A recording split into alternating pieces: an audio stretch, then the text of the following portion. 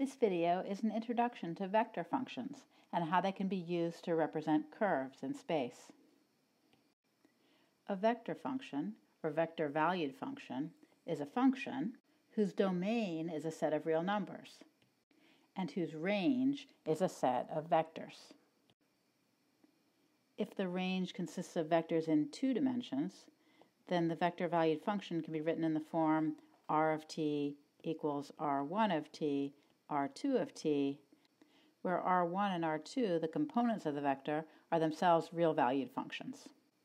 Or, if the vectors are in 3D, then we can write r of t with 3 component functions.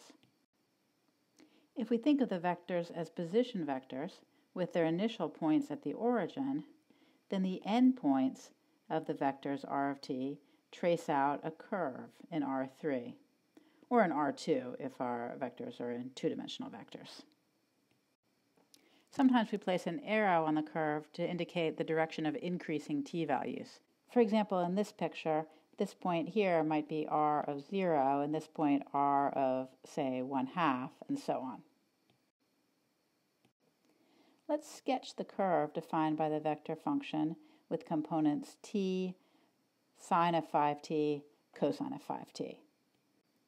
If we ignore the z component and just look at the x and y components, then it's like we're graphing x equals t, y equals sine of 5t.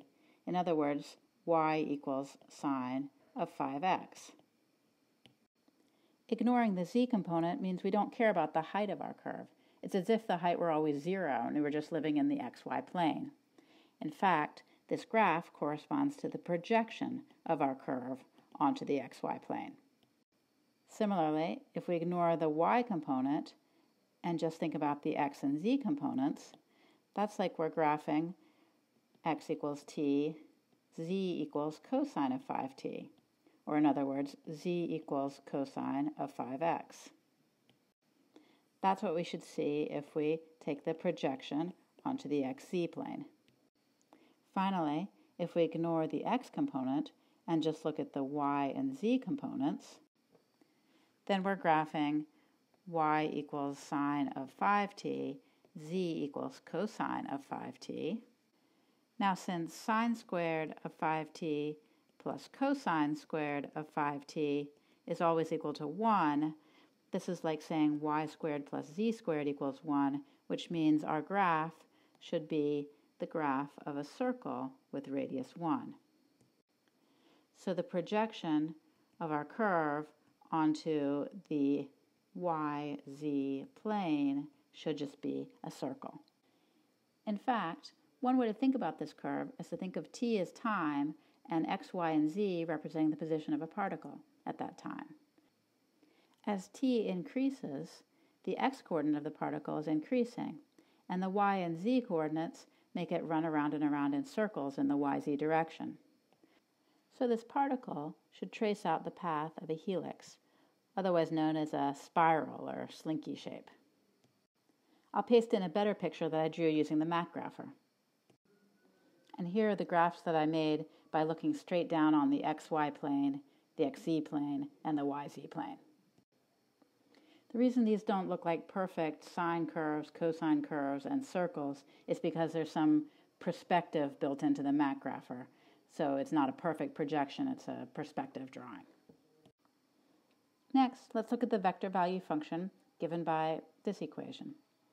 Just like with real valued functions, we can talk about the domain, limits, and continuity. To find the domain of r of t, we need to figure out what values of t make sense to plug in here. In other words, what values of t give us real numbers for our components. Well, we know that t can't equal 1 because that would make us divide by 0 and not get a real number. In the second component, we also know that t plus 8 had better be greater than or equal to 0, since taking the square root of a negative number wouldn't give us a real number. In other words, t better be greater than or equal to -8. Looking at the third component, we know that we can't take the ln of a negative number, so we need that t has to be greater than 0. We can't take ln of 0 either. Also, we know that we can't divide by 0, so we need ln of t to not equal 0. In other words, t had better not equal 1. Putting this all together, we see that the domain is the set of all t values such that t is bigger than 0 and t is not equal to 1. Next, let's find the limit as t goes to 1 of r of t. We can find this by taking the limit separately of each component. Now the limit as t goes to 1 of t squared minus t over t minus 1, I can't evaluate that just by plugging in 1 for t since I have a 0 over 0 indeterminate form. But I can use various calculus 1 techniques. For example, I could factor the numerator, cancel with the denominator, and get the limit as t goes to 1 of t, which is just 1. Now for the second component, taking the limit as t goes to 1 of the square root of t plus 8, I can figure that out just by plugging in 1 for t, so that's just 3. And finally, for the third component, limit as t goes to 1 of sine of pi t over ln of t, that's also a 0 over 0 indeterminate form. I get zeros on the numerator and denominator if I plug in 1 for t. Let me evaluate this one using L'Hopital's rule. So I'll take the derivative of the numerator, that's pi times cosine of pi t. The derivative of the denominator is 1 over t, and simplify. And now I'm in a position where I can just plug in 1 for t and get 1 times pi times negative 1, or negative pi.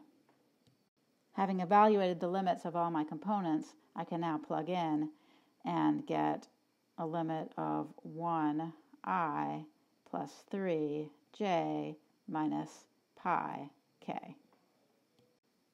Finally, let's talk about the continuity of r of t. We know it's not even defined for t values less than or equal to 0, but is it continuous on the interval from 0 to infinity? Well, no, because it's not defined at t equals 1 either. But it does have a limit as t goes to 1. We just evaluated it. Therefore, our curve has a removable discontinuity, otherwise known as a hole, when t equals 1. If we wanted to make the function continuous, it would be pretty easy to do just by plugging the hole, which we can describe using a piecewise definition.